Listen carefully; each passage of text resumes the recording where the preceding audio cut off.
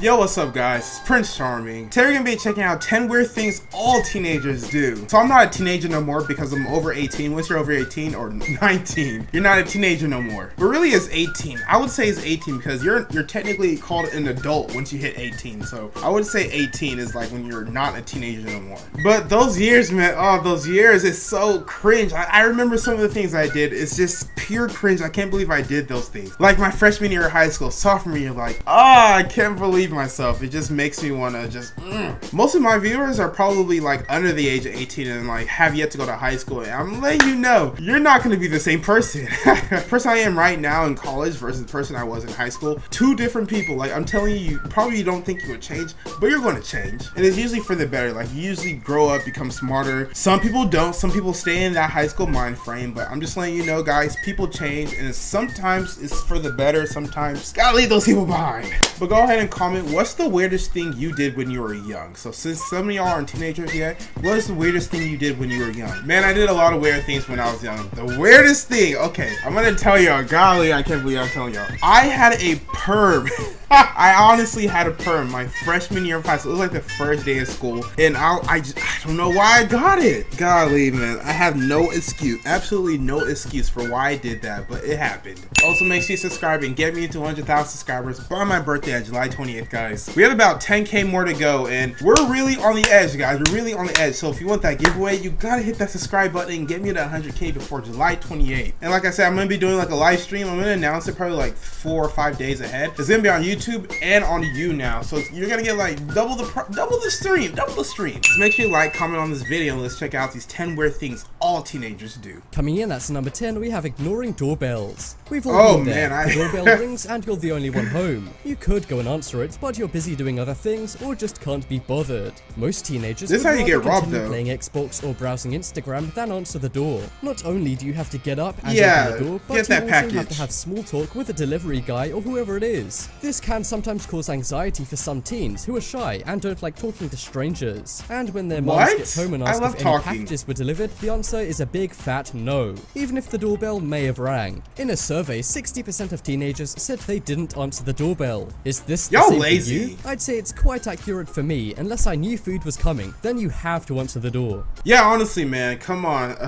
Whenever the doorbell rings, do y'all go up to get it? Like, be honest with yourself. I do now just because I order a lot of things from Amazon, so I always think it's like one of my packages. But honestly, it feels like around the nighttime and I know I didn't order anything and like nobody else is home, you can come back in the morning. Like, I don't need to talk to you. You're not that important. If you don't have my phone number for where you can't call me to ask me if I'm home or something, you're probably not somebody I need to be talking to anyway. I already know Jesus. I don't want to buy your Girl Scout cookies. Like, go away. Next up is phases. It's not a phase, mom. Top 10 is my life. Okay, as a teenager, we all go through phases. They're usually associated with a type of music, fashion, or activity.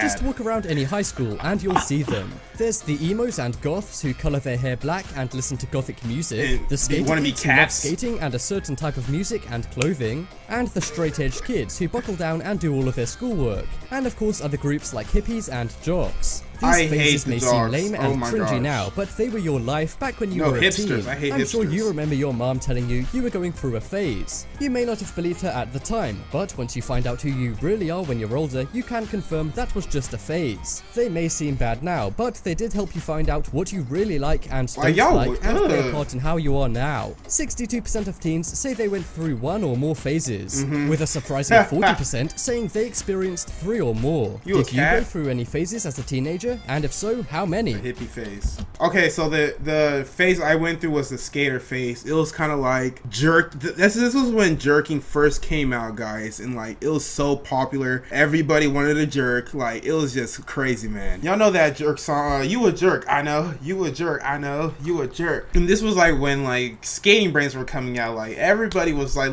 wearing the skinniest of the jeans. Like I'm talking about, you cannot breathe in those jeans. And you'll wear Vans or like high top Supras. Ooh, Supras. Oh, I can't forget those. But like the funny thing is, everybody sucked at it. Like, nobody could actually skate. We just all had skateboards. It would just like ride around in them, but nobody could do a trick. It's hilarious. A lot of fake skaters, man, oh man. Next up is selfies. 20 years ago, you'd have to really think before snapping a photograph. That is because film cost money to develop, and you didn't have unlimited amounts of space to keep your photos in. And if you wanted to take a photo with you in it, you'd either have to use a timer or ask someone else. But with the modern inventions of front-facing cameras and selfie sticks, that is a thing of the past. I'm not a fan of selfies, While people used to take photos of places and events, teenagers are now interested in a different subject. Themselves. That's right, no matter what the viewer's subject is, teens now seem to feel the need to always be in their own images. This is partly due to oversharing, something a lot of teens do. That's right, it's not normal to post every single sandwich you eat and every single time you go to the bathroom.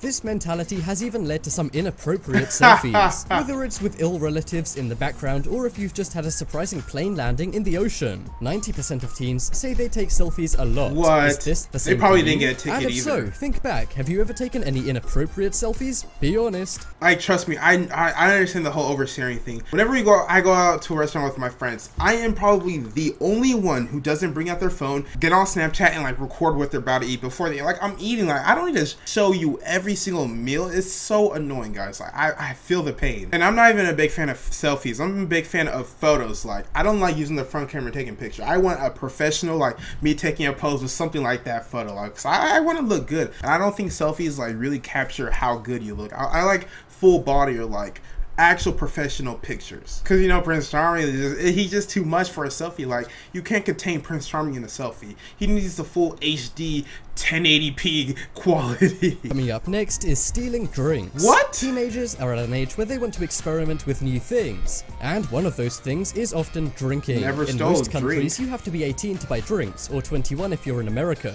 So a lot of Only teens end up place is taking 21 their is parents' America. drinks instead, whether it's one of My dad's luck. beers, granddad's flask, or mum's wine. Teens do this to try new things out or use them with friends. Also, teens are often very susceptible to peer pressure. This means that sometimes, even if teens don't want to steal their parents' drinks or drink some their friends stole, they do it anyway. This can be dangerous if teens aren't educated about this, but if they are, it can be harmless to try it out and form their own opinions. 54% of teens say they have done this or plan to do it. Did you ever do this? And if you did you get caught? I would say leave a comment, but you might want to keep this anonymous, you know, just in case. Yeah, quite honestly, peer pressure is a real thing, but parents, if any parents actually watch my videos, let me just tell y'all one thing. Your kid is gonna do it whether you like it or not. It's not how many times you tell them don't do it. It's whether or not they want to do it or not. Because trust me, I know some kids with the best parents, best parenting in the world, and they still turn out bad. And then I have some bad parents, worst parenting in the world, and the kids come out good. It's just whatever the kid wants to do. I'm not saying parents don't have an influence. I'm just saying it always lies with the kid. Like, the kid has the power over their own life. You gotta realize we're growing faster than we're growing physically. Like, mentally, we're growing faster than we're growing physically, because we be doing the worst things at a younger age every single day. Man, oh man, y'all don't even want to know half the stories. I'm gonna keep this G-rated. Next up is internet challenges. We've all seen them. It started with the cinnamon challenge, but it now seems like a new teen trend internet challenge appears every week, Kylie Jenner and lips. they're becoming riskier like and riskier by the day. Whether it's the salt and ice challenge or the playing chicken with train challenge, these challenges may seem cool and extreme in the moment, but we can all agree that these are really dumb. And some teams have sadly passed away due to these insane internet challenges. So to any pre-teens watching this, don't try these out. It's not worth the 5 seconds of fame. 59% of teens say they have done an internet challenge before. Hopefully they didn't do one as stupid as some of the challenges we've talked about in this video, but if they did, I sure hope they recorded it. Every one of y'all has done a stupid internet challenge. Like, it's not just me, it's not the people in this video. Every single person has done the internet challenge. The internet challenge I did was Sprite Banana, the condom challenge. I never did the cinnamon or the salt and ice. I don't really care for pain. Like, I did a hot sauce challenge. I would never do that dumb, stupid, set yourself on fire challenge. Like, what is the point of that? People really actually set themselves on fire. It's insane. For some views, for some subscribers, golly, just buy them.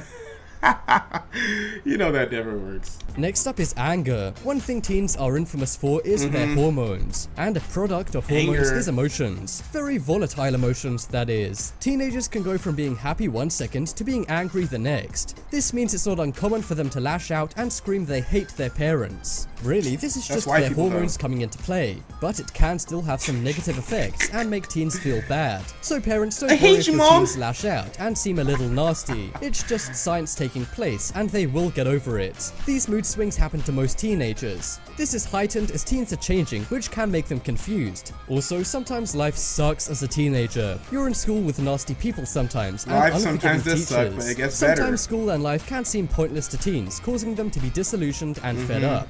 We can all relate, and if you're a parent, think back. I'm sure you weren't always smiling as a teen. That is so true. Like I am very prone to lashing out randomly, like for no reason at all. I can just snap at you. You know, I'm always a good kid at heart. So if you ever meet me in real life, like don't be afraid to walk up to me and say, I'm gonna dap you up, fist pump you and everything. I'm a nice person. It's just when you really get on my nerves, I will snap on you. Like honestly, I will snap on you. Next up we have mess. This is one teenage habit that sometimes sneaks into adulthood. I got through this phase. Making a mess is something teens are known for, and some teenage boys' bedrooms are places you'd want to avoid going. Teenage girls can also be guilty of this, with clothing and makeup everywhere. Not to mention hairbands being left on every floor. This drives parents crazy and is the #1 reason for family arguments. Sure, some teens are neat freaks who don't stand for any mess, but in a survey, 70% of teenagers said they get yelled at for having a messy room, or worse, messing up the entire house. If this is you, then put away that plate and put those old t-shirts in the wash. It may seem like a huge amount of effort is needed, but it can help you. Some psychologists say that living a mess can make you lazy and feel bad. So tidy up your room and live a better life. It's not that hard and could make your parents' life a lot easier. What kind of room is that? I got through this messy room phase, all this messiness. Like I'm clean now. Like I can't stand people who are messy. Like that is a phase, and if you're still messy and you're like past 18, what's wrong with you? Like, you better clean yourself up, figuratively and physically.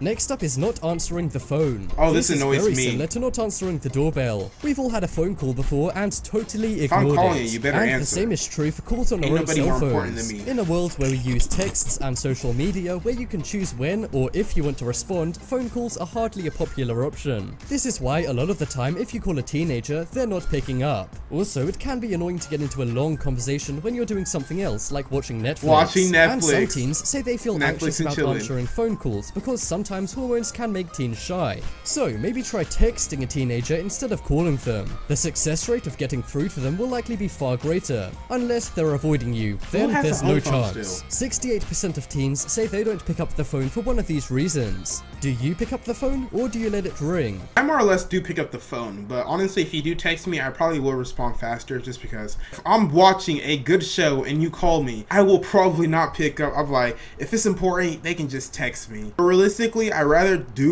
will call somebody than, you know, back and forth text message, because calling, you can get like through 20 minutes of text messaging and about 2 to 3 minute phone chat. Like it's just instant back and forth talking, because talking is way faster than texting. But like I said, if I'm watching something good like Attack on Titan, trust me, I probably won't even respond to your text. Like Attack on Titan is so good, man. When's season 3 coming out? Next up we have overreacting. As we mentioned before, teenagers have a lot of hormones, I'll snap on you. And one result of this is sometimes going a bit over the top. Also, many teens haven't really yet experienced life outside their school or neighborhood. This means that the slightest thing like wearing the same dress as someone else to prom or getting the wrong color phone for Christmas can be a huge deal. We all know it's not, and in hindsight, any teens also know it's not either. But in the moment, it can seem like a biggie. Most teens say they have overreacted to something small. Once they're older and get out into the world, they realize that stuff doesn't matter. But you can't blame teenagers for their overreactions. Blame hormones instead. Scientifically, there's no way to get around it. But one thing some gurus tell teens to do is think of all the good stuff they have. Because compared to somebody else in the world, you likely have it good. While you might be freaking out over having the same dress as your friend, some kids around the world can't afford clothing at all. And while getting a black iPhone instead of a white one may seem like a hardship, some people still use flip phones. I hate people like that. Honestly, we all overreact. And it's not a good thing. I'm gonna admit I do overreact sometimes, but I got over that. My worst overreaction is like the day I really realized I gotta cut it. Feels like when a girl, I don't know if she liked me or not, but she basically spread a rumor that I was trying to get with her. And I didn't even have her number. I never talked to this female one time. The only time we interacted is because we were in a theater school play together. It's like the whole class. So like we were in the play, but I was not in her scenes, so I didn't even have like any lines with her. Like I did not know this girl, and she was telling everybody I'm trying to get with her. I don't know if she just wanted like some brownie points or she just wanted to seem cool or popular, because I kind of was that dude. No, but seriously, like I don't know why I just snapped and like exposed her in front of the whole class. You know, back then Prince Charming was still exposing. Basically put her on blast, told everybody I don't even know her, ain't nobody went to old Dusty. No, but I probably shouldn't have done that, and I do apologize for that if you're watching this video. Next up is odd diets. One thing a lot of teens do is diet. This is especially prominent among teenage girls. But these aren't just regular diets where you eat healthier. They're usually odd, trendy diets that seem bizarre. These diet fads come and go for different generations of teens. Anyone remember the baby food diet where all you eat is baby food? Or maybe the lemonade diet where you only drink lemonade. These questionable diets spread around social media before they go viral. Then every teenager appears to be trying them out. These diets are now trending more and more, especially with all the body image issues that teens of today face. The best advice is to stay healthy by eating right and exercising. There's no other way around it. Although there is no other way around it. Doesn't sound half bad. Have you ever done one of these weird diets? Personally, I haven't, and I'm glad. Some of these diets do not look good. Some say these diets work really well, but actually most of them don't work at all.